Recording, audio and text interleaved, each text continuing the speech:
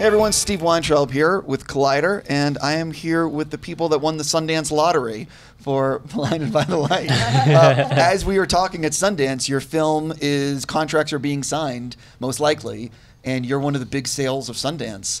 If you don't mind taking the mic. This has to be a crazy moment though, because just getting in Sundance is a big deal. Having like a standing ovation and people being so moved by the film is a big deal, but then being one of the big sales is like, are you kidding? It's awesome, is all I can say. You know, being an independent filmmaker, I have been a filmmaker for quite a long time now. These are the things that you read about, you know, that other people go through, and, you know, you have the bidding wars and all the rest of it. So it feels really lovely to be in that space right now. And, you know, and I'm just enjoying it and accepting it, because who knows, the next movie might just go down the toilet. You never know. I want to start by saying how much I loved your movie. Thank it is you. so good. One of my favorites of the fest. There's going to be people watching this that have not seen the movie and are unfamiliar, and it's your story. So talk a little bit about how this all came about, this story, and, you know. So I'm a huge Bruce Springsteen fan, and I have been since I was 16. And in my early 30s, I got contacted by a publishing company. So, would you like to write a book? And they said, what do you want to write about? And I said, well, there are only two things I'm really obsessed with: Bruce Springsteen and myself. And so I'll write a book about It's so true. You're right. You're right. So I wrote a memoir called Greetings from Berry Park: Race, Religion, Rock and Roll, about why is it that a kid like me would like Bruce Springsteen, why a Pakistani Muslim kid living in a crappy town in Britain. As I was writing it, I was thinking, you know, in some fantasy world, Gurinder Chadha, the woman who made It Like Beckham, would make a film of this, because it's got some echoes of it. I knew her a little bit, and I was like, she would be the right person to make it. I met up with her, and then what happened? And obviously we had bonded before over Bruce, you know. We had lots of conversations about that, I remember. And so, you know, when he showed me the book, I was like, oh my God, I can make this movie. I know how to make this movie, and I know how to make it well. Because obviously being British Asian, like Sarfraz, going through the same stuff with parents, you know, I get that. And then I also get loving Bruce and what Bruce is about. So, in a movie, what you have to do is transcend the elements. You know, you have to transcend your British Asianness. In some ways, you have to transcend Bruce. You know, you have to bring all these things together to mean something else to an audience who is neither of those things, a Bruce fan or British Asian, you know. So I think what Sarfraz's book gave us was a brilliant starting point.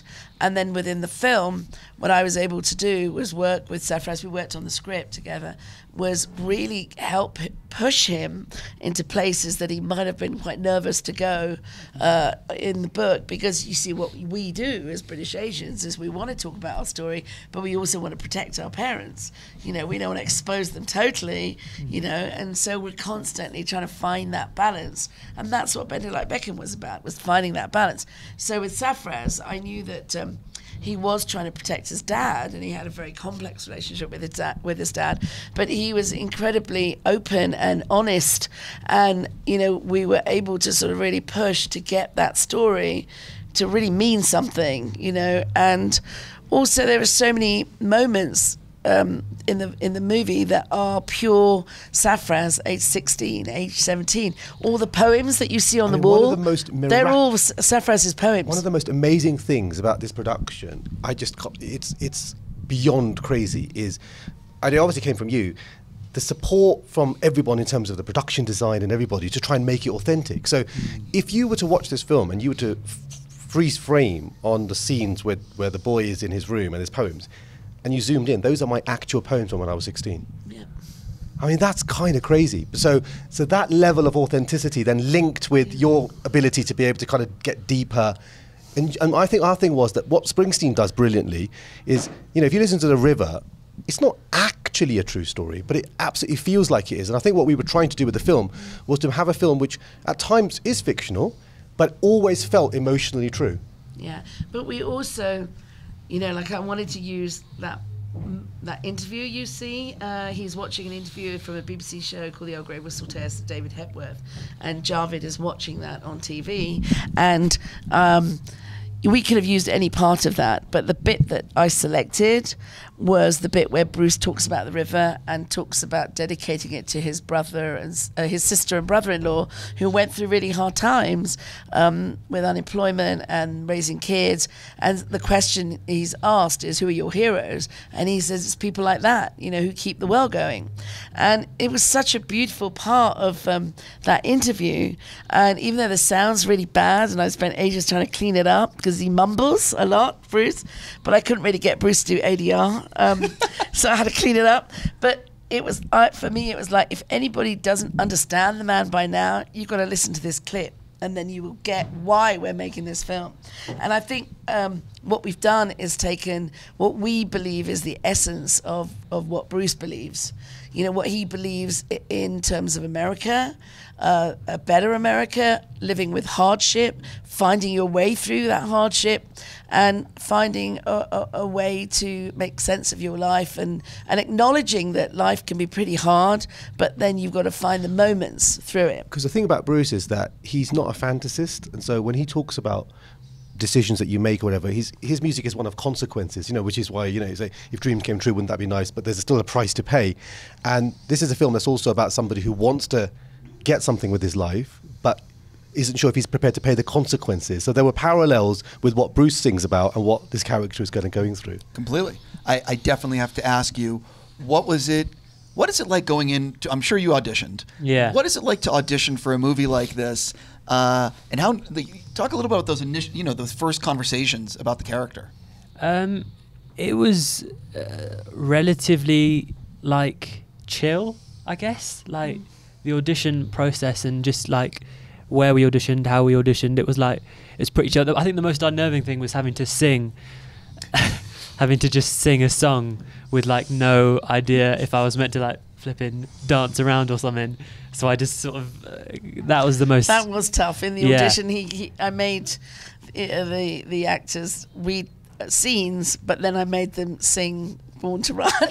With your like flipping JBL speaker just sitting there on the side, and you put it on, like blast the music out, and I'd have to sort of sing to it. That was probably the weirdest bit, but it was, yeah. But you did that really well. That was one of the things you reminded me now. You did that really well. It's almost like... You closed your eyes and you went into the music, probably because you were embarrassed. Probably. But it worked. I was going to say, I would imagine that someone had to be able to at least sing with sincerity. Yes. That was very important. Well, I think Thunder Road, Javid sings Thunder Road to a girl, and like, if you've seen Bruce live, you know as soon as that harmonica starts in the intro, the whole audience is, you know, singing, and then he stops singing and we all go, she ain't a beauty, but she's all right. You know, we're all in there. And so that was like, that's a big song. So he sings it, and then Matt's dad, the actor, the British actor, Rob Brydon joins him. Yeah. And I know for Bruce fans, that's a big sing-along moment.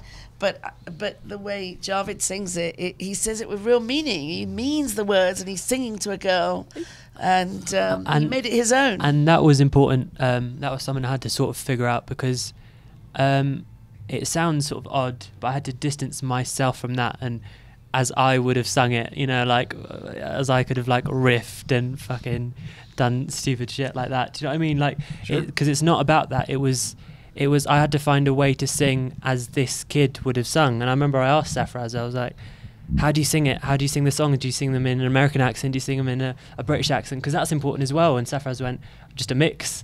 So I had to sort of... Basically, it's like trying to do it from the heart, really. Yeah, so as opposed to, you know, going off with ad-libs and all of that. Because that might have been me or whatever, but that's not him. And just the sincerity with which he sings the songs, and to some people it's like, oh, that's a bit. To some people they might be like, oh, that's a bit odd, that's a bit weird. But the fact that he does it with such sincerity for me is what makes it special and kind of sweet. I'm very curious. What is it like casting yourself in a movie? Well, I didn't. So that was Gurinder. Well, no, I had to keep Sarfraz away. Yeah. Because I didn't want. I mean, you know, bless him. See, the thing is, this is one of the hard things for Sarfraz actually, was because I kept saying to him, this is great, you've done it, and you've got to walk away. because the movie has to belong to him. You know, it's not you, it's him being Javed. And then once you do that, then every movie you have to take ownership at different times. You know, you have to do your bit. As a writer, you do your bit, then you have to walk away from that. You do your bit as a director, and then you have to walk away from that. You know, let the business take over. You do your bit as an actor, and then you've got to walk away from it. And Viveik is relatively new. I mean, this is his second job and first movie. But and he was nervous, but I kept saying to him when we were watching it, I said, "That's not you. That's Javed. You're Viveik, but that's Javed." My only thought about it was that I felt like because it's a personal story, there was a lot invested in me, both in Viveik but also in Gurinder, who plays the dad. Like, I didn't want them to mess up, you know, because it was so important that I didn't want, like, for example, the big fear I had with the dad is I didn't want him to be considered to be a comical character, and I didn't want him to be a tyrant. And so with both Viveik and Gurinder, all I did was I just spent time with them, and I showed them photographs of what I was like, and what my dad was like. I showed them my poems, and then I think I remember actually saying to you, this is just for you. You can totally forget all of this and just do your own thing. But all I'm doing is just giving you material, and if you want to use it, you can. It was great to have that sort of source material. Yeah. So what I did was I got Sarfraz's book, I read it, had that source material, talked to Sarfraz a bit, met him, went to his hometown, went to Luton, saw his houses he'd lived in and grown up in, and that was great. But although the source material was there, this for me wasn't based on Sarfraz. Because I see Sarfraz now, and I remember Gurinder telling me, you can't base this on Sarfraz now, because he's different as a whatever-year-old man than he was when he was, 16, and ridden with, all these different types of problems and his sort of teenage angst and issues living in Luton at home, issues with his dad. So I used that as a little bit of source material, but sort of just went off it on my own. I definitely have to bring up the fact that you got Springsteen to give you the music, which is, he's not casual about giving out his music. No. And you have, 17 songs? Yeah. So talk a little bit about how you got the music and what was it like, showing him. Let's start with how you got the music.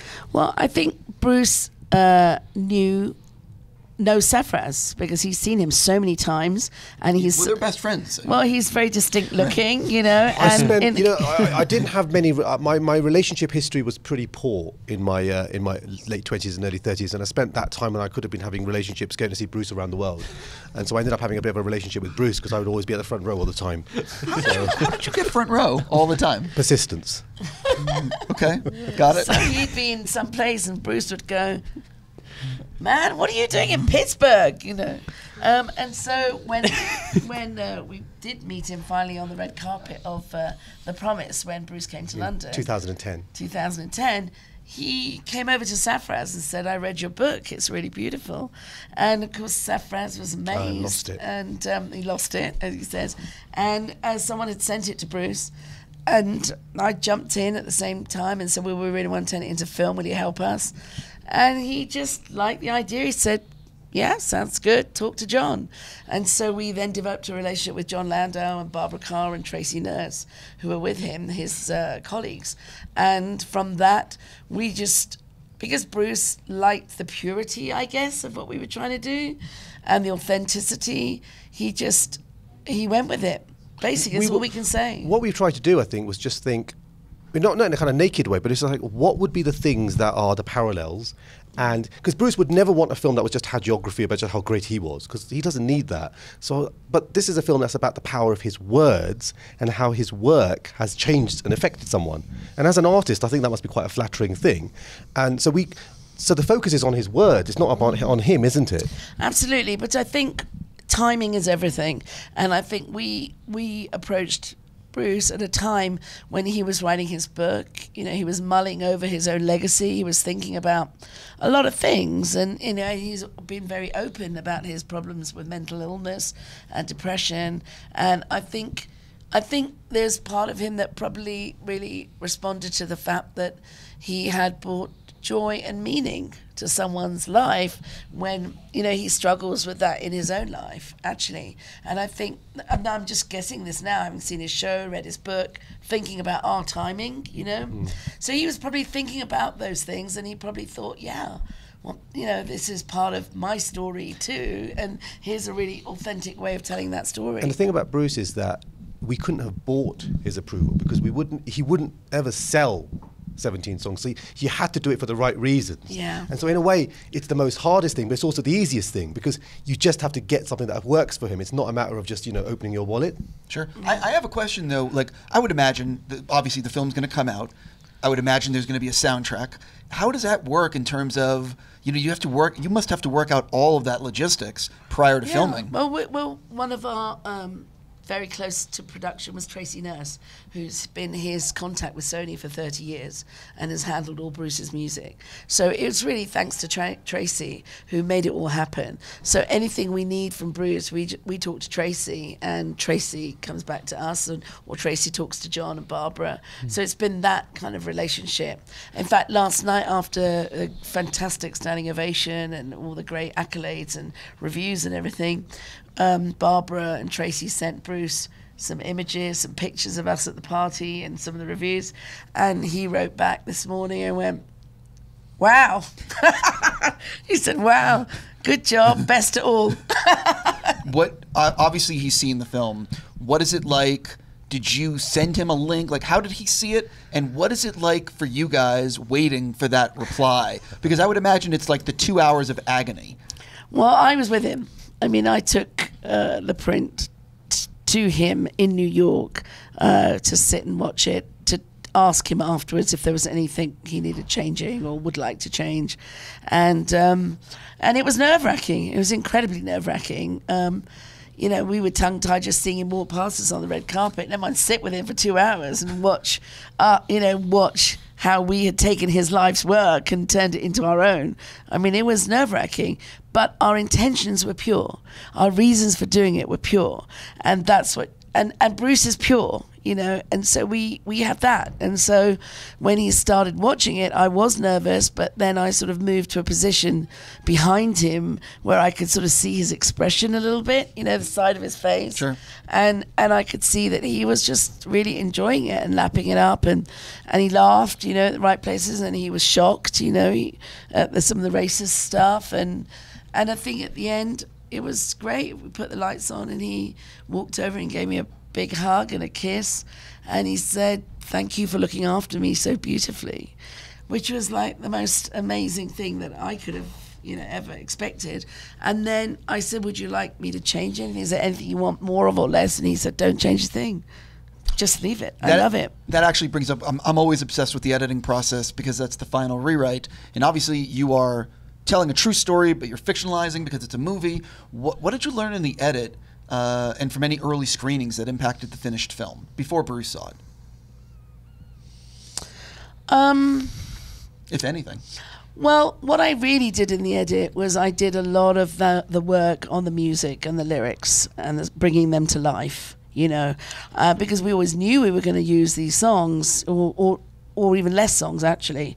But in making the film, when I was working on it and working on how I was going to do like the storm sequence, for example, how I was physically going to make those words come alive, then new things started coming out, and then I used new songs, and when we were there were songs that I wanted to use but I didn't know how to use when we were writing the script, like Darkness on the Edge of Town. But then we were shooting a scene, and as we were shooting it, I just had this idea that I'm going to just do a track in while the dad's talking in the back, rather than do it as a regular scene. So I actually shot that scene as a regular scene with dad's close-ups and everything, and then I just did a track in to Javid just trying to work out what his dad was saying, trying to get away from it, and then I put Darkness onto that, and it works exquisitely well, but that just happened as we were shooting. But then other things, like when there is a sequence that Bruce really loved and people are responding to because they're not expecting it,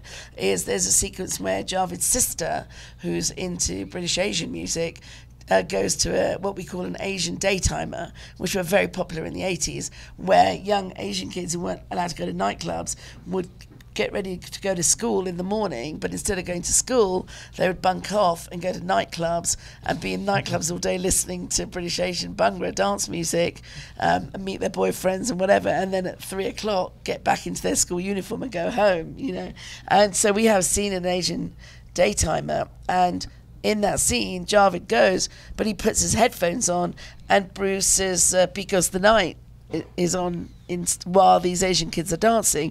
And suddenly, the combination of the two is incredibly powerful, because everyone thinks because the night is Patti Smith's song, but actually Bruce wrote it. But then the one lyric that we've used is, they can't hurt you now, they can't hurt you now. But that's against images of all these Asian kids having a blast, having a great time. And so a film that's been talking about racism and some of the racist, horrific things that were going on in 87 for Asians in particular, and our character goes through that, you then see them escaping into music, and Bruce's words mean something, even though these Asian kids aren't listening to it. It's the power of words and music, and those are the sort of things that I got really excited about in the edit. I'm very curious. You see the script, you know what's going. This is your first feature. Mm-hmm. You know how much is on you and on your shoulders. Yeah. What are you looking at on the script and looking at the film schedule and saying, I can't wait to do this one? And at the same time, the other sequence is, oh shit, I can't believe I have to do this. The hardest, I think the hardest hurdle to cross was to be prepared enough for the read through, and just even to be prepared enough for that. So I remember 4 days or so before the read through, hadn't learned any lines, didn't know anything, and 4 days before I went, I'm just going to learn it all. So I just learnt the whole script in those 4 days or whatever. So I knew and sort of was on it, was ready for the read-through, did it. And the most intimidating bit about that was just singing in front of people, just sat at a table. Not in context or anything, just sitting in front of it, just singing, just like belting your heart out in front of all these people just sat around the table, which is oddly sort of intimidating, but they're great moments. And they ended up being sort of lovely, sweet, heartfelt moments where, some of the self-consciousness that I had as myself or whatever, I had to let go of, and you helped me do that. And in the end, it was just like, we were literally running around the streets of Luton, screaming music. Didn't sound good. I'm pretty sure, it sounded... Because the thing is, we got an earpiece in our ears, right, with the music playing really loud, and we were like, oh, grand, that's amazing. Singing, screaming our hearts out. Gurinder, in her cans, in her headphones, just gets our voices. So we're, going mad, shouting. And then afterwards, she'll take her headphones off and be like, yeah, a bit pitchy or whatever. I was like, we didn't realise at all. But, yeah, the singing bit was sort of intimidating. Yeah, but Badlands was horrific. Oh, yeah, that's pretty... Yeah, Badlands was horrific when you did that. That's why you just put Bruce over, yes, almost instantly. yes. Almost instantly, Bruce comes over. It's so joyous, though, those scenes of you guys going around and singing, and the change in your life and the mentality, it's so filled with joy. And I'm sure you guys must have felt that in the theater last night. Well, yes. I mean, what was fantastic was the spontaneous applause that throughout the film, not just at the end. I mean, throughout the film, there were different moments where people just clapped, and this morning the same thing happened again. And I think it's you know what, the film, Bruce is the all-American singer-songwriter, and he talks about a particular America of his dreams and what he wants, and we captured that in the film. And I think the audiences are responding to that, like we want that America, we want what Javid wants America to be, and I think that's what I'm experiencing here in Park City at Sundance, is American audiences reading the film like that. We're talking about Bruce and Javid and British Asian and whatever, but there's something about America as Bruce sees it. It's about hope, isn't it? Yeah, it's hope. They feel like this is a reminder of a hopeful America and a hopeful idea of America, and I think that's what people are responding to, joy and hope. And you want that from films, don't you? I mean, you're American. Do you think what we're saying is correct as Britishers? No, 100%. And there's a lot of the world seems, it's always dark, but it seems like we're dealing with a lot right now, more so than ever. And the film, it allows you to see what we all want it to be. You know what I mean? But I got to stop talking to you guys so you can do other interviews. I'm just going to say sincerely, a huge thank you to Kia again, the Telluride, for being such an awesome sponsor. I'm so happy for you guys being one of the big sales of Sundance. It's just amazing, and I'm so happy the world is going to be able to see the movie. You know? Yeah, absolutely. Thank you. Thank you. Thank you so much for coming in. I wish you all nothing but the best. Thank you. Thank you Thanks a very lot. much. Thank you. Thank you. Thank you.